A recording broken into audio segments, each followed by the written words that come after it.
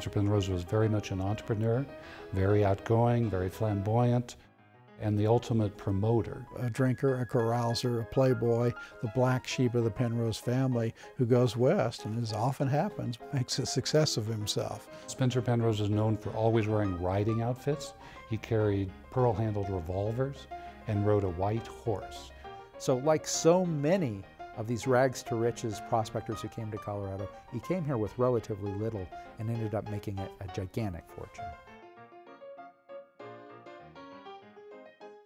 Colorado Experience is a co-production of Rocky Mountain PBS and History Colorado. History Colorado brings history to life for audiences of all ages. Through exhibits, collections, and historic preservation programs throughout the state, History Colorado connects people to the stories, places, and heritage of Colorado's past that provide perspectives on today and inspire our choices for tomorrow. Find out more at www.historycolorado.org.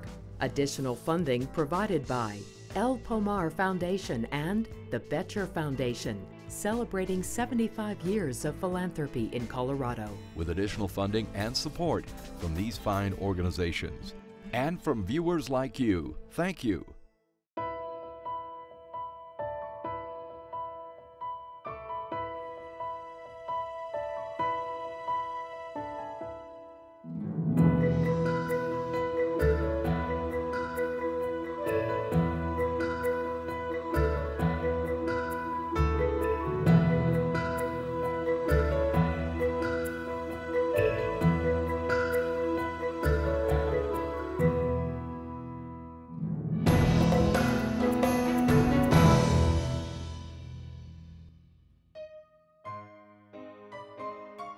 The story starts back in Philadelphia, where he was born into a very affluent, prominent family there. He came from a very wealthy and well-connected family. He had a brother who was a senator, another one who was a very famous physician, another one who was a general. And he was a scion of this wealthy and influential Philadelphia family.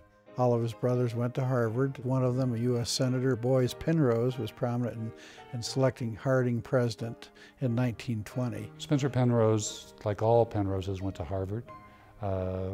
He happened to graduate last in his class. Also at Harvard, he did get into rowing. He wasn't real good on academics, but he was big on rowing on the river there. And one day he accidentally knocked out an eye. He actually had one of his eyes damaged by a polo accident. I think it was in cranking an automobile with the crank, and the crank backfired and he lost his eye, so he had a glass eye. And at cocktail parties, that was great fun to pop out your eye and show it to people. But he had two glass eyes, one that was clear and one that was bloodshot. He had different glass eyes depending upon his state of mind.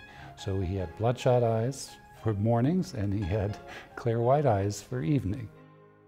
He had no interest in staying in Philadelphia, being part of the family tradition.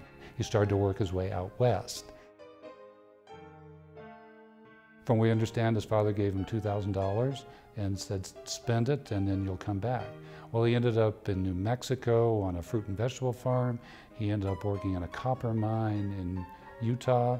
He even was in a mine in Arizona. The irony is some of these mines that he had jobs at, he would ultimately own interests in. Spencer Penrose came to Colorado in the early 1890s, a little bit later than the first wave of migrants into Colorado. He came after the great Cripple Creek gold strike of 1890, the richest gold strike in Colorado's history. About the time he ran out of money, he was visiting with his brother Dick Penrose, and this is about 1891. And his brother said, by the way, Charlie Tutt, your friend from childhood, is living in Colorado Springs and has a real estate business, and mining has just been discovered in a place called Cripple Creek, and you might want to go up and visit him.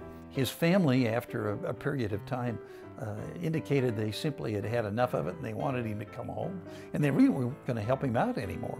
And he literally took the last money he had and sunk it into a mining operation in southern Colorado. And the two of them decided to go into the gold mining business together. They formed a partnership, Tutt Penrose Real Estate. My great-grandfather loaned him the $500 for the capital, and Mr. Penrose never paid him back.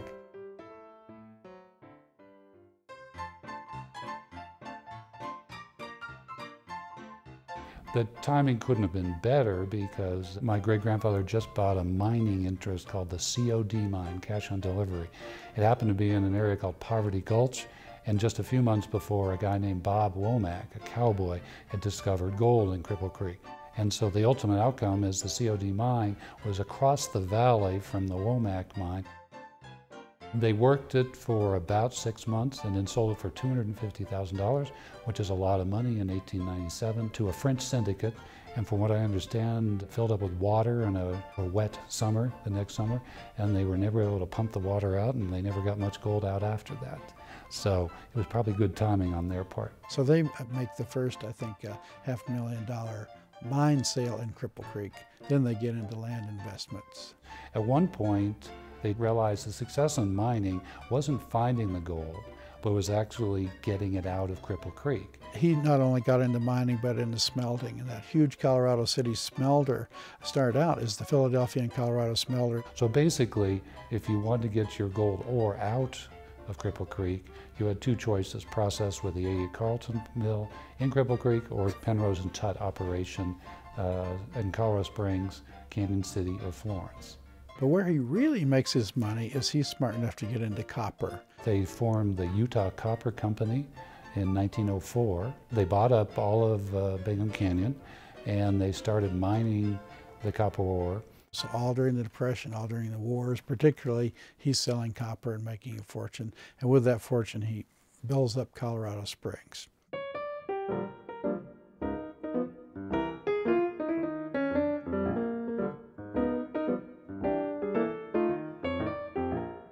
First thing he does there is build the Broadmoor Hotel in 1918, still one of Colorado's great luxury hotels. If you look back when he built the Broadmoor Hotel, he just didn't want to build another hotel. He had originally tried to acquire the Antlers Hotel from the estate of General Palmer. And unfortunately, General Palmer's legal counsel, a gentleman named Bell, he wanted $250,000 for the Antlers. Mr. Penrose offered him $50,000. Ultimately, Mr. Bell came down to $78,000. Mr. Penrose did not budge. So in the end, Mr. Penrose, in the letter, told Mr. Bell that I will not accept your offer, and I will build the finest hotel Colorado Springs has ever seen. The Broadmoor Hotel, for arguably Colorado's finest hotel, and luxurious in every way because Penrose really wanted it to be the best hotel in Colorado. But Mr. Penrose did everything with flamboyance.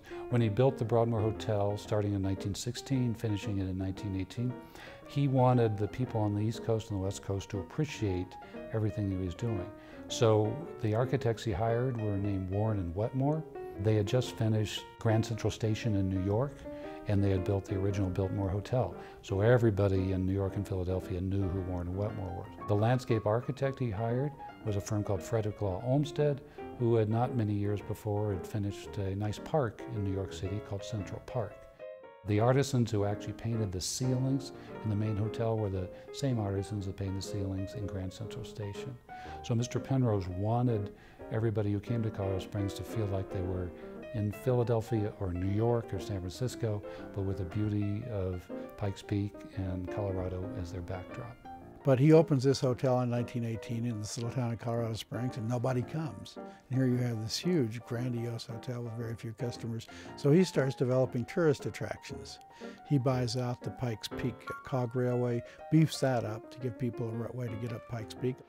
The center of the track is equipped with a cog rail which fits into a driving gear beneath the engine and assures a safe means of locomotion. Also, you could take burro rides up there. Manitou and his fellow beasts of burden make their living by hauling people over the well-known mountain trails that lead from the summit to various points of interest on Mount Manitou. They have made each trip so often that they know every foot of the way, and when given plenty of rain, will take you there and bring you back without a word from the rider. He owned the Gray Line Tours, he owned the taxi cab company. He pretty much was the primary promoter of Colorado Springs. He had an an elephant that served as his caddy on the Broadmoor golf course, which was one of the great early golf courses in Colorado, and you could have this elephant serving as your caddy. He used to keep the elephants in the paint barns of the Broadmoor garage, which is across the street from the hotel. But once one of them broke out and was running down Lake Avenue, and so the neighbors told him he had to move them.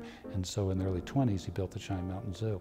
Shirley is 14 years old, is 7 feet high, and like most women, will not tell her weight.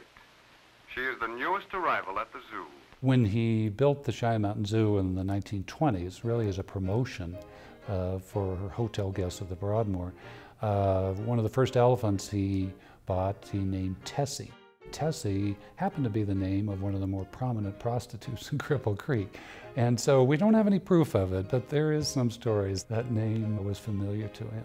There was even a period where he had seals in the Broadmoor Lake, and then he finally had to get rid of them because they kept poaching food from the hotel guests, and then when the hotel guests would say no, they would just take it from them. And so the guests complained, so the seals had to go to the zoo.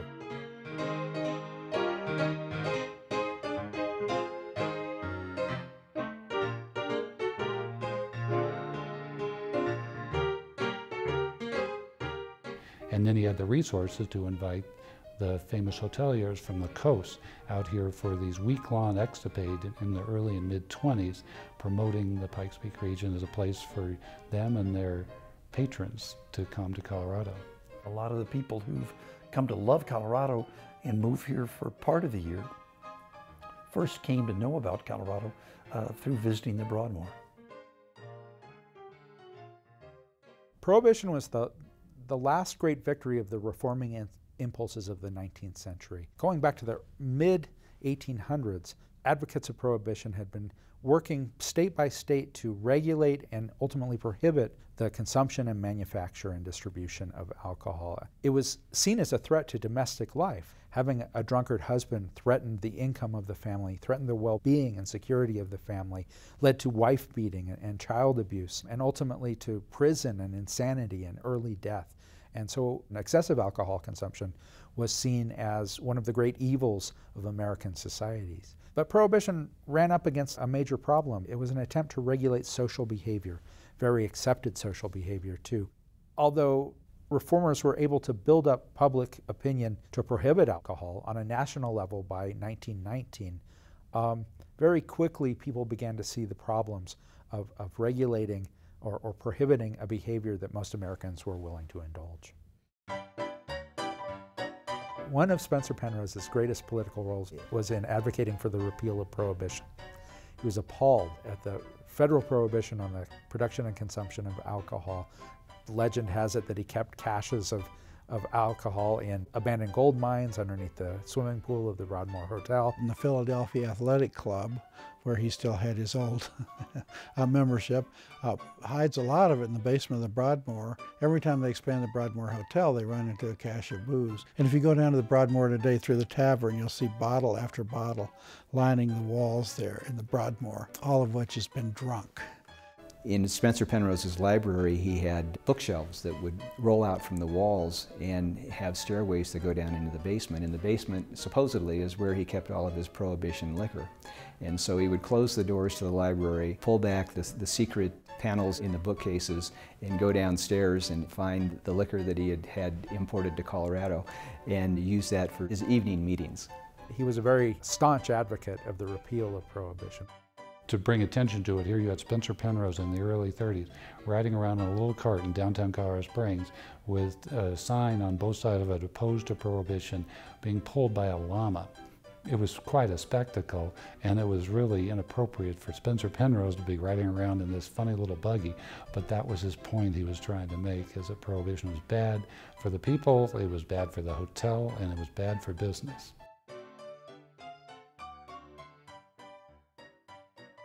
Congress repealed prohibition in 1933 during the Roosevelt administration.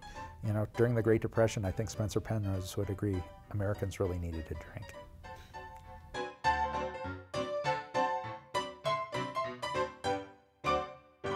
One of the wonderful things about Spencer Penrose was the traditions he brought from Philadelphia. The cooking club, which still exists, is one that was a copy of a club in Philadelphia where people who were active in civic and community activities got together periodically and fostered a climate, I think, that improved the civic climate.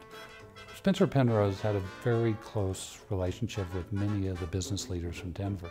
Spencer Penrose created a men's dinner club called The Cooking Club up on the side of Cheyenne Mountain below the Cheyenne Mountain Zoo. It was made up of 20 members from Denver and 20 members from Colorado Springs, and they would come down here once a month for dinner and wine and cigars, and they weren't to discuss business, strictly for social. Mr. Penrose was now quite successful, so he started to turn his interest to other things. One of them being he's now an eligible bachelor in his mid-40s. Perhaps he should consider getting married. Well, there was a fine lady who had already gotten that idea before them. That was Julie Villiers McMillan, who was the daughter of the mayor of Detroit, and she had come out to Colorado Springs because her husband had contracted tuberculosis, and he ended up passing away. So Julie had her daughter, Gladys, and they lived in Colorado Springs. They chose not to go back to Detroit. And very quickly, Julie started to pursue Spencer Penrose. But she was quite a lady, so she did it in a very formal and proper method.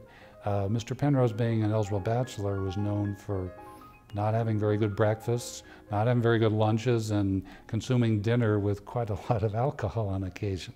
And so he had the habits of a single guy. And so Julie had her cook come over to his house and on a regular basis make him his meals. And so she was very slowly getting to appreciate the finer things in life, which had never really been much of a priority of his. He was on a trip to Europe, and coincidentally she was on the trip to Europe, and they say it was strictly by accident, but I suspect they had planned it, but it was very proper back in that period. The other thing that was a big deal is Spencer had to get the approval from his parents to get married, even though they were very elderly. He was in his 40s. And while they had hoped he would marry a young, single, eligible woman, not a widower with a daughter. But Spencer Penrose did everything his very own way, and so he married Julie Villiers McMillan.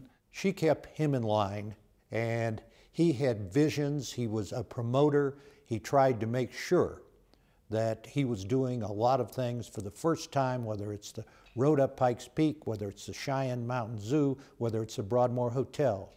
He loved people, he loved to be out there, but he had that governor on him. That was his wife, Julie.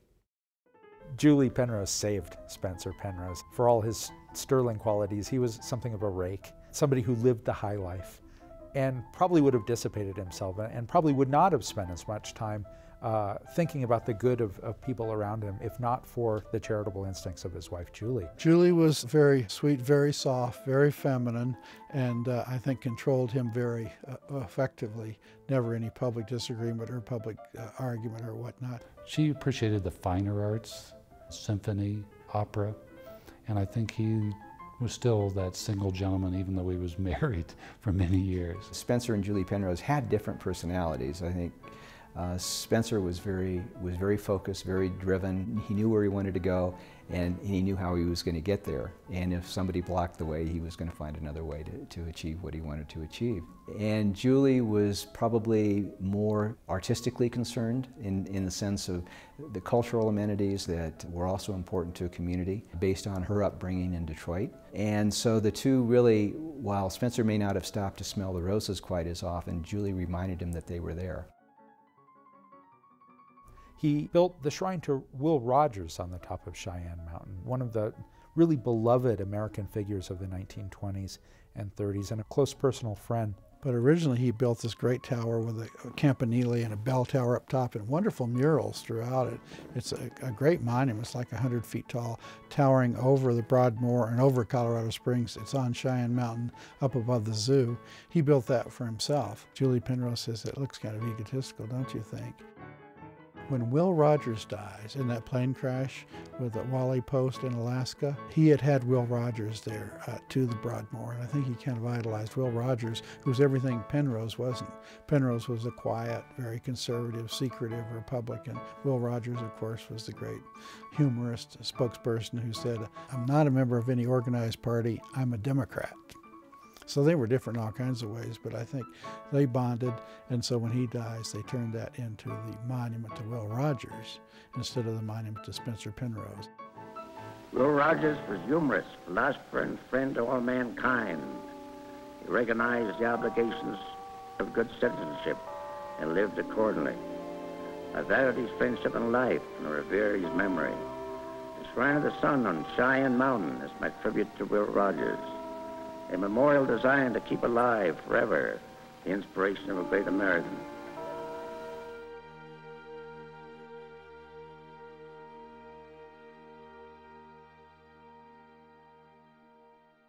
Julie put a lot of money into restoring the Central City Opera House, also bought up houses down there for the stars, so you can get big name stars and whatnot to come to Central City because they're getting free housing in a cute little Victorian cottage way up high in the cool Rocky Mountain. Great escape from New York or Los Angeles for the summer. And Julie we have largely to thank for much of the money that made the Central City Opera possible. The philanthropic spirit that lives on today in the Pomar Foundation, while we don't really have any records, I really think it started with Julie. Because you have to understand, Spencer Penrose built the Broadmoor Hotel in 1918. He was still actively investing in mine interests. He was traveling all over the world. He still was a businessman, a promoter, and one of the best salesmen of the state of Colorado in the Pikes Peak region you could ever find. She used to actually go to the boys club and meet with the boys and to give them quarters and money, but support them and encourage them to improve their lives. Sure, a lot of those boys that were attending the Boys and Girls Club had parents that also probably worked for the Broadmoor or worked in the community and just could not afford any other way of daycare or support for their kids.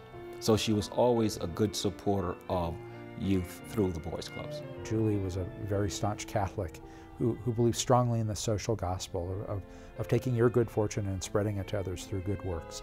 And she used her good influences to shape Penrose's sense of philanthropy and put it to good ends. Without someone like Julie, we would remember him as one of the great robber barons of Colorado, perhaps. She was one of the founders of the Colorado Springs Fine Arts Center.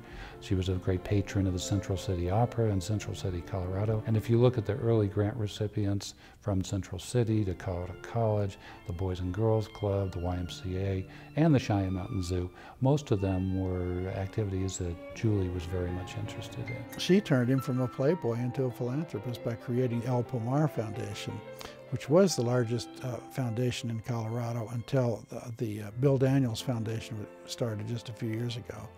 And Pomar was wonderful because it devoted itself just to Colorado. Spencer Penrose left Philadelphia, never went back, ultimately came to Colorado Springs. Both Julie and Spencer adopted Colorado Springs and the state of Colorado as their home.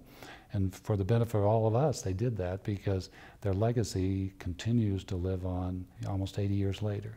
Spencer Penrose, the ultimate bon vivant, was not only a great drinker, but he, of course, fancied fine cigars. And probably the cigars that did him in. He dies of throat cancer in 1939. Julie passed away in 1956.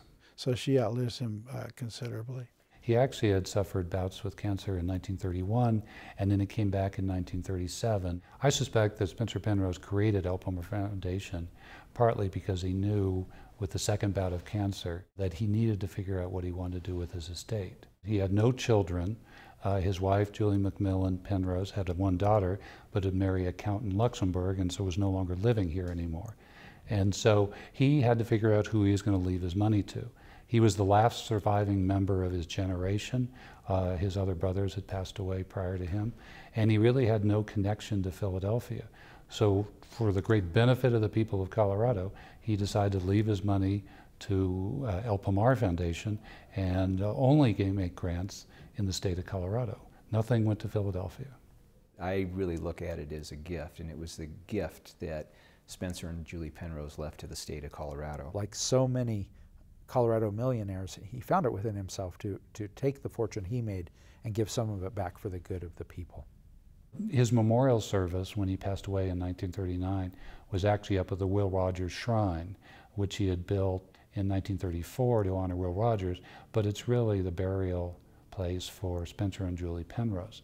They were both cremated and buried up there. But instead of an elaborate service, he had his personal lawyer, a Denver lawyer named Henry McAllister, stand up in front of all the people after a carriage took his casket all the way up the Cheyenne Mountain Highway.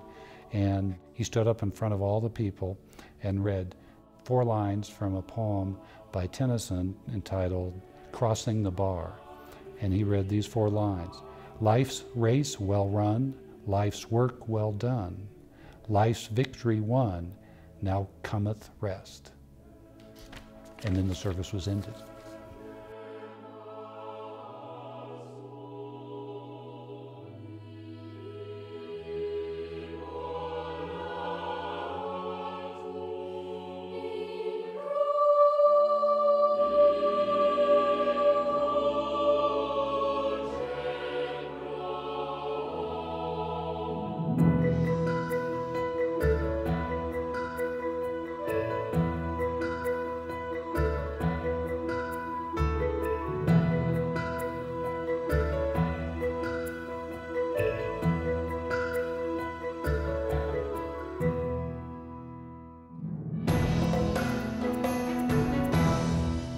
Colorado Experience is a co-production of Rocky Mountain PBS and History Colorado. History Colorado brings history to life for audiences of all ages. Through exhibits, collections, and historic preservation programs throughout the state, History Colorado connects people to the stories, places, and heritage of Colorado's past that provide perspectives on today and inspire our choices for tomorrow. Find out more at www.historycolorado.org. Additional funding provided by Pomar Foundation and the Bachelor Foundation, celebrating 75 years of philanthropy in Colorado. With additional funding and support from these fine organizations. And from viewers like you, thank you. This episode is available on Blu-ray. Visit our website to order. There's more Colorado Experience online at rmpbs.org/Colorado Experience.